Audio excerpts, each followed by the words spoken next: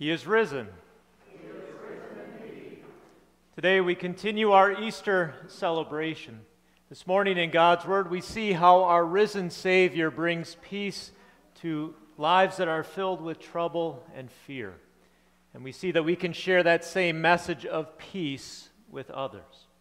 This morning we'll be following the order of service called Morning Praise. And we join now in our opening hymn, hymn 143.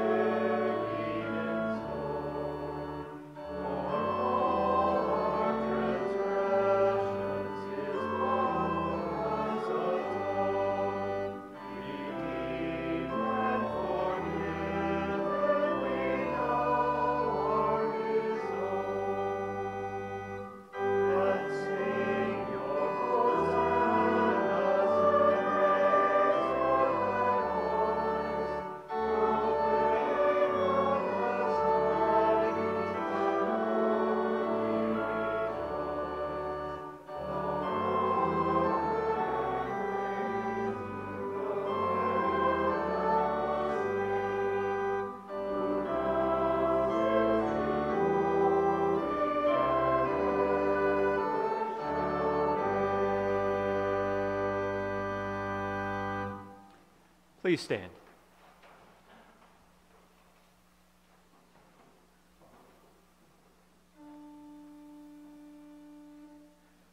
O Lord, open my lips, and my mouth shall declare your praise. Hasten to save me, O God.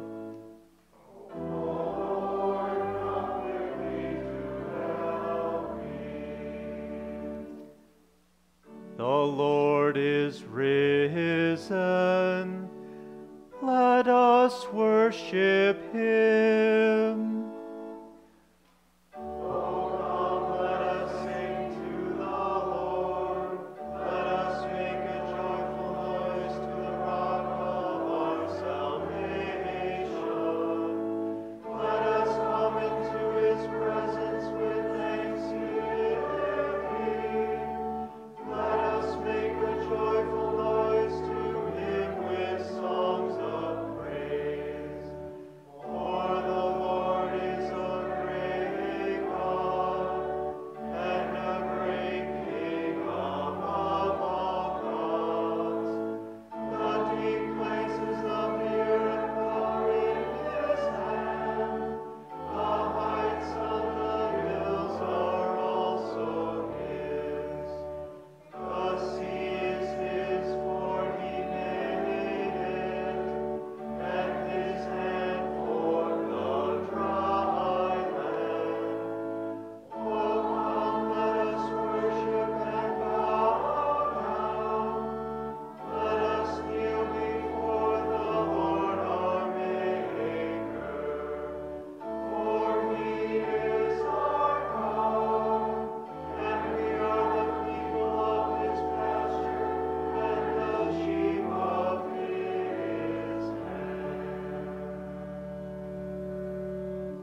Please be seated. Our first lesson for the second Sunday of Easter is recorded in Acts chapter 3. After healing a crippled beggar, Peter points to the source of the healing, the risen Lord and Savior. When Peter saw this, he said to them, "Men of Israel, why does this surprise you? Why do you stare at us as if by our own power or godliness we had made this man walk? The God of Abraham, Isaac, and Jacob, the God of our fathers, has glorified his servant Jesus. You handed him over to be killed, and you disowned him before Pilate, though he had decided to let him go. You disowned the holy and righteous one and asked that a murderer be released to you. You killed the author of life, but God raised him from the dead. We are witnesses of this.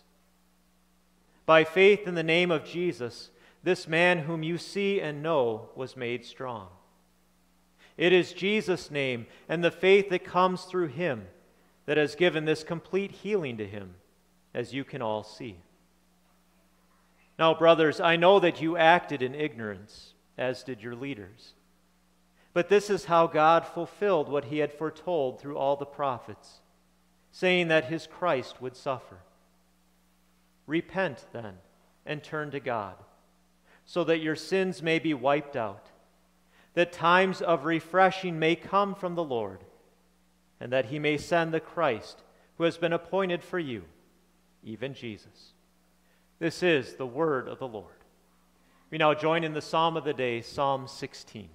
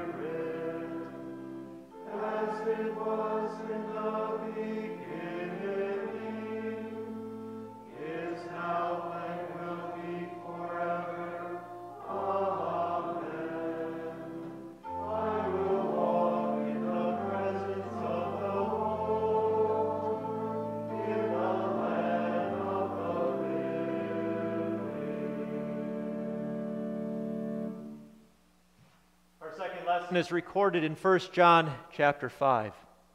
Everyone who believes that Jesus is the Son of God shares in his victory over sin and the grave.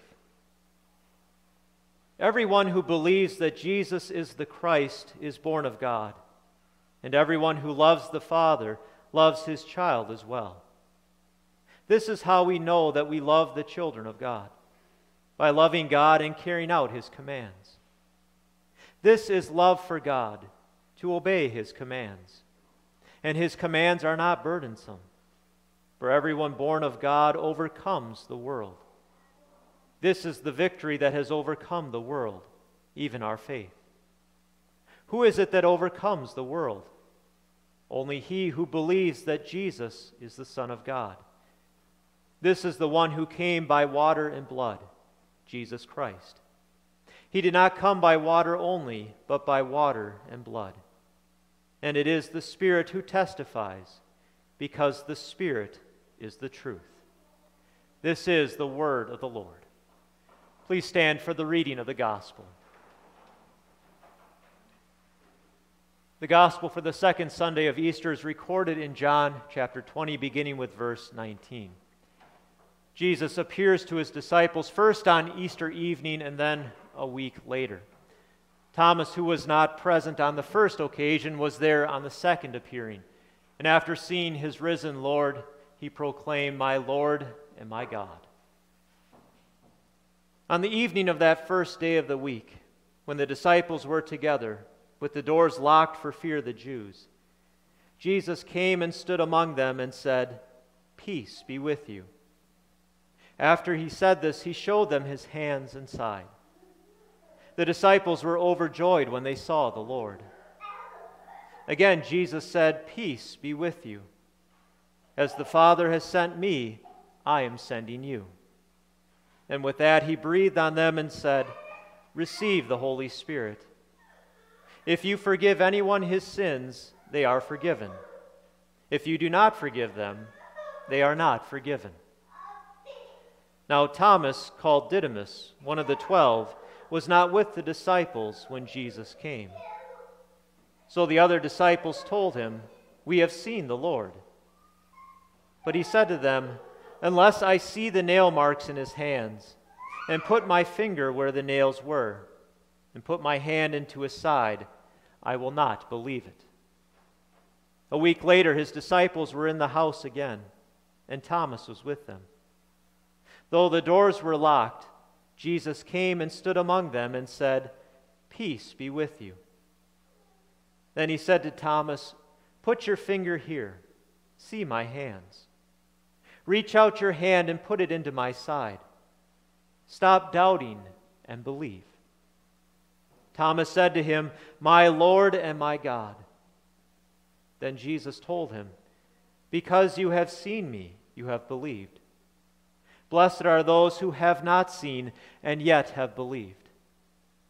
Jesus did many other miraculous signs in the presence of his disciples, which are not recorded in this book.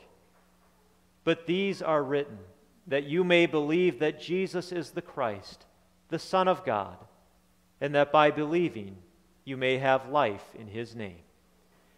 This is the gospel of the Lord. You may be seated.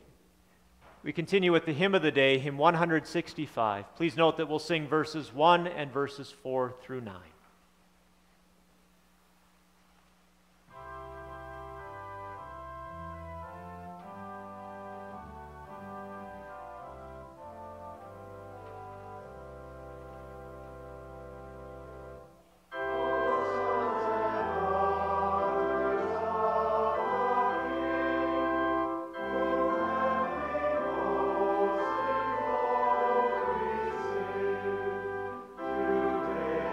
Today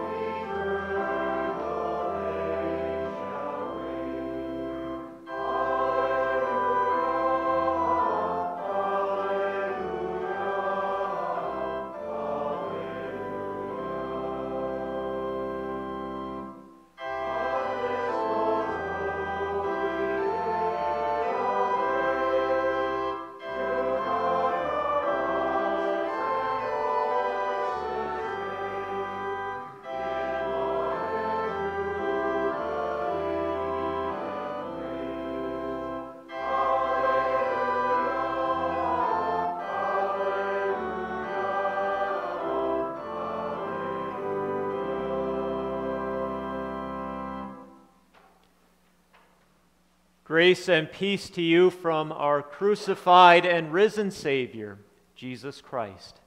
Amen. Dear friends in Christ, the joy of our Easter celebration last Sunday is still ringing in our ears. The triumphant shouts of Alleluia, Christ is risen, He is risen indeed, remain on the lips of God's people. We continue to share the joy and the amazement of the women who went to the tomb that Sunday morning and found Jesus' tomb empty. This morning in our gospel, we heard how Jesus appeared to his disciples on that Sunday evening when they were hiding behind locked doors out of fear of the Jews. Jesus surprised them and appeared to them and proved that he had indeed been raised from the dead, just as he promised. And then we are told the disciples were overjoyed when they saw the Lord. Jesus then commissioned his disciples to be his witnesses in the world. As the Father has sent me, I am sending you.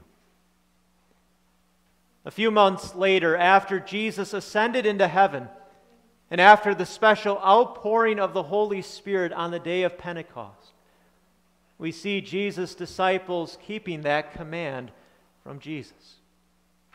In our sermon text for today from Acts chapter 3, we see an example of this as Peter and John share the good news of the risen Savior. In the verses right before our sermon text, Peter and John crossed paths with a crippled beggar who was carried to the temple gate every day to beg from those who were coming into the temple courts.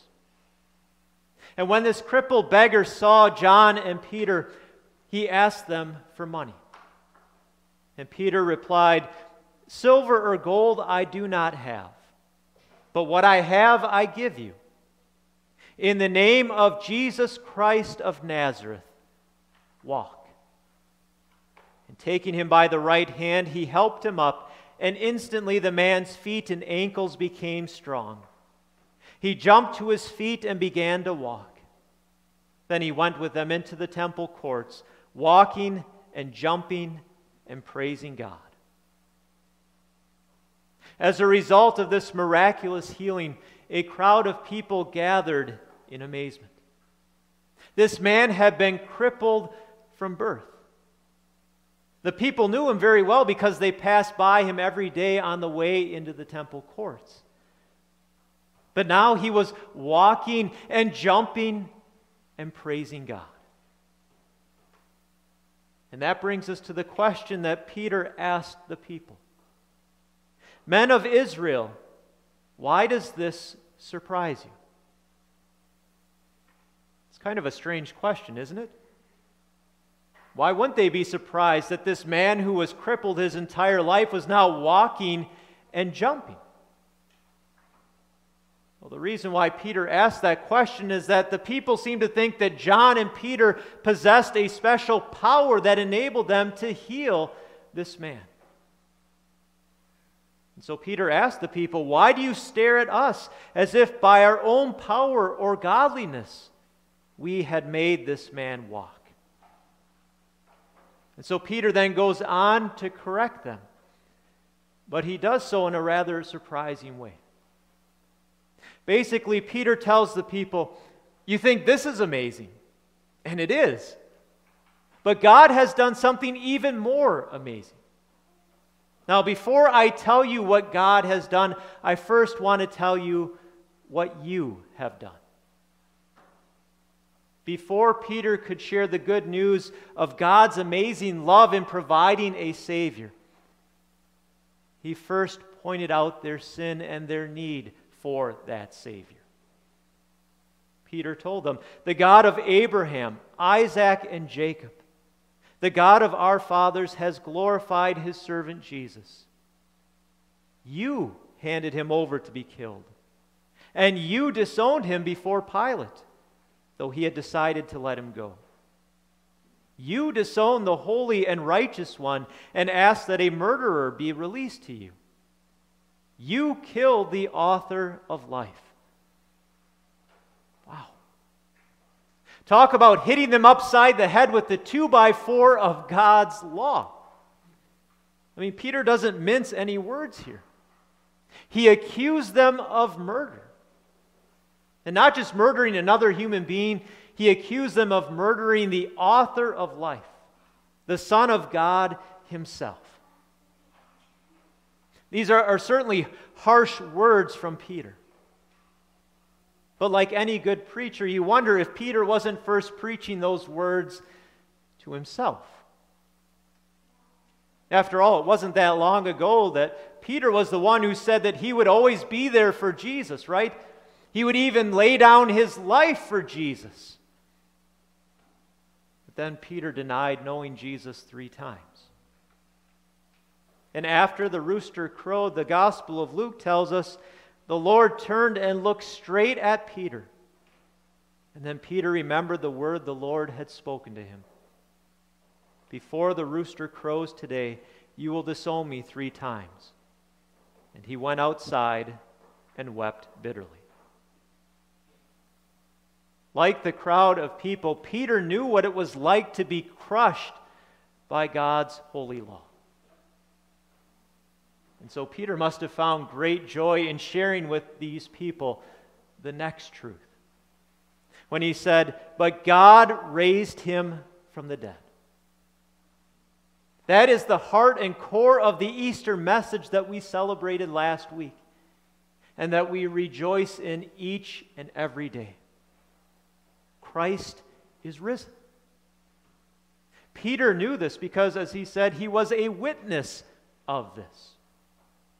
Peter was one of the disciples in that room, hiding behind locked doors, when Jesus appeared to them and said, "Peace be with you." Peter, the one who had disowned Jesus, received that message of peace from Jesus himself. He received the forgiveness of sins. And so does it surprise you then that Peter is now sharing that same message of peace with the people who murdered Jesus? No, it shouldn't. That's the reason why Peter brought all of this up to begin with.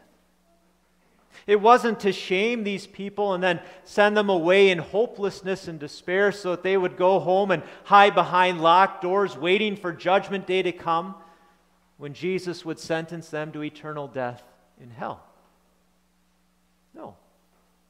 Rather, Peter shared this with them because he wanted them to see that even though they had waged a foolish war against the author of life, against God himself, they could still have peace because look at what God did with their ignorance. But this is how God fulfilled what he had foretold through all the prophets, saying that his Christ would suffer. Now, God did not force these people to do what they did to Jesus. He did not cause their ignorance, which led them to crucify Jesus. But through their ignorant actions, God did accomplish what had to happen, because God's word had prophesied it. This was God's way of delivering all sinners from eternal death. And now, through Peter, God was holding out that forgiveness, that peace to sinners. Peace that came from the very cross that Jesus, the Son of God, was put to death on. How surprising is that? It's surprising because it's something undeserved.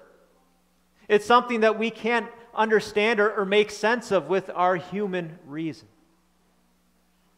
But this is how God deals with sinners. It is how he deals with you and me. Perhaps we didn't deny knowing Jesus 3 times like Peter did, or disown him and ask that he be crucified like the people of Israel did. But their sins are no worse than ours. We have no excuse. We have no ignorance to blame. We know what God's will is for our lives. We have His written word. We have His laws and His commands, and yet we still sin. We know that we don't deserve the peace that God offers us. I mean, look at what we do and what we fail to do in our lives. Like Peter, we too should weep bitterly over our sins. And yet, here is Peter sharing the good news of the gospel. Christ is risen.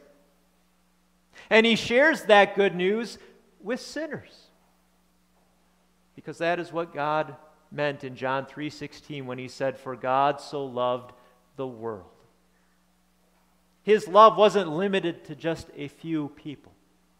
It was meant for all, even for those who shouted, "Crucify him." Now that is grace. That is God's undeserved love that did everything necessary to provide us with peace when he sacrificed his own Son on the cross.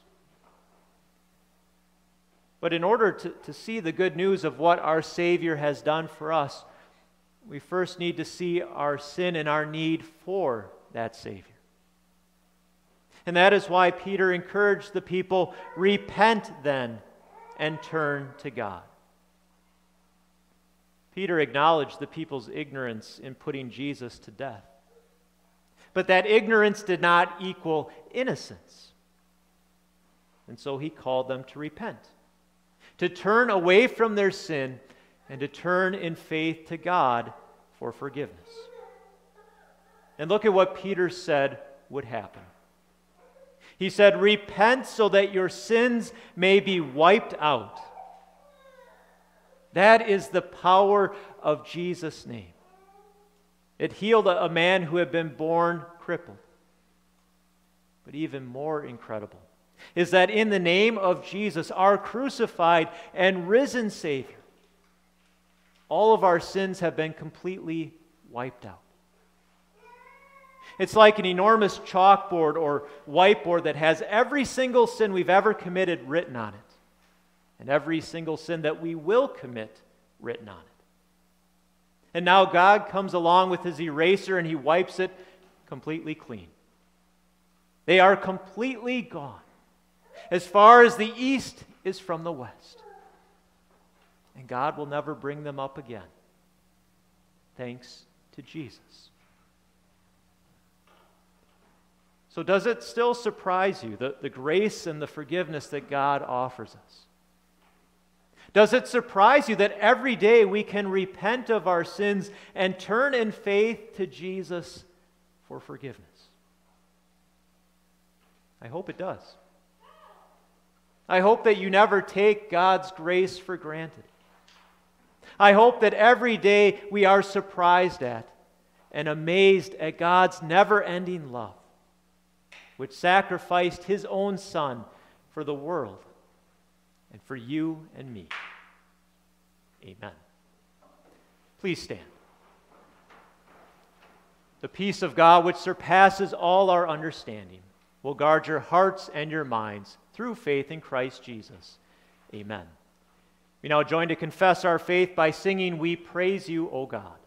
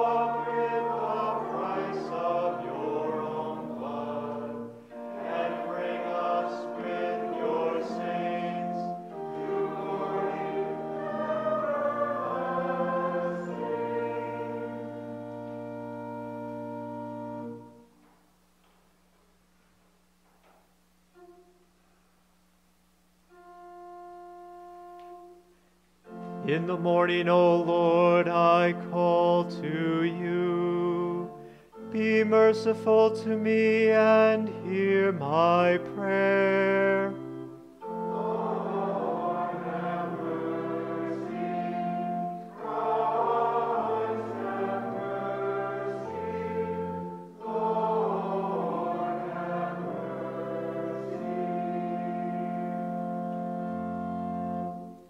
We join in the Lord's Prayer.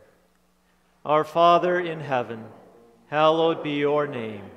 Your kingdom come, your will be done on earth as in heaven. Give us today our daily bread. Forgive us our sins, as we forgive those who sin against us. Lead us not into temptation, but deliver us from evil. For the kingdom, the power, and the glory are yours, now and forever. Amen. God of all grace, we thank you for the gift of eternal life in your Son. By the resurrection of Jesus from the dead, and by the faithful testimony of the apostles, you have assured us that our faith stands on a sure and solid foundation. Though we do not see Jesus with our physical eyes, help us see him with the eyes of faith.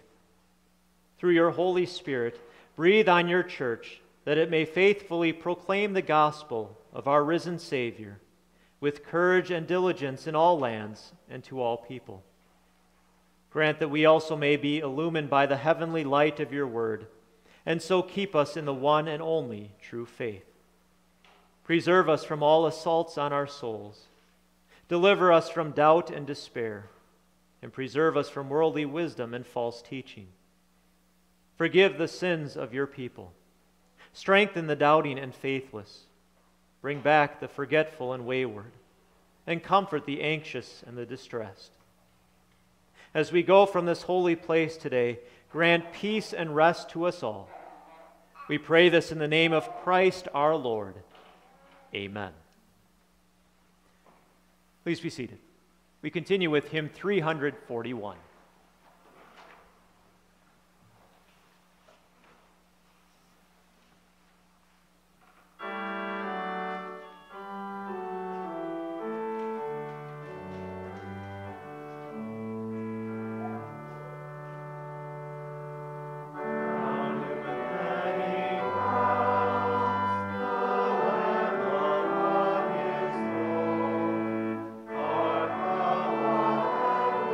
Our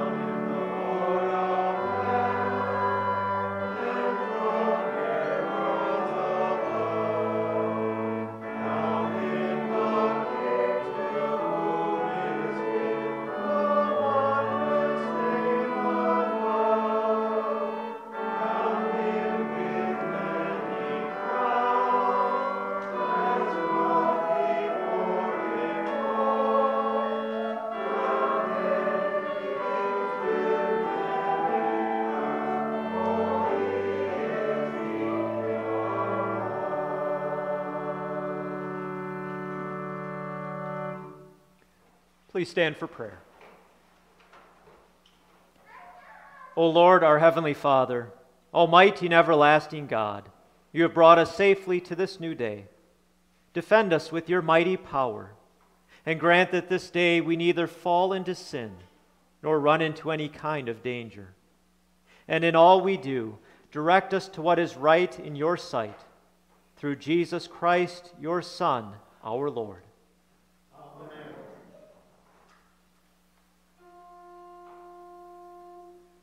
Let us praise the Lord.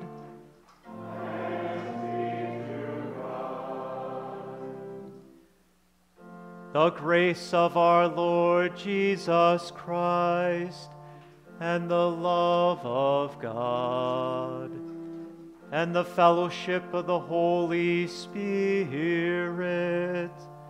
be with you all.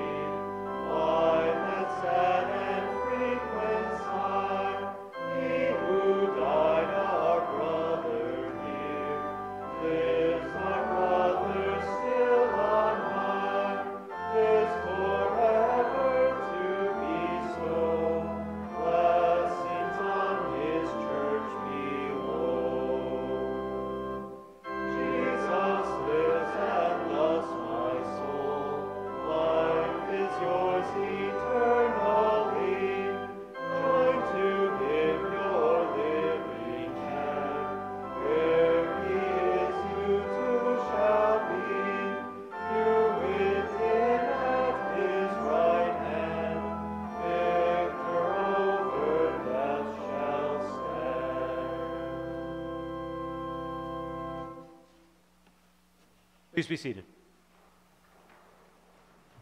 Good morning once again. We're glad that you could all join us for worship this morning. Thank you to all of you who helped with our service this morning. Just a reminder, as you saw on the church calendar, a week from this Wednesday will be our next voters meeting.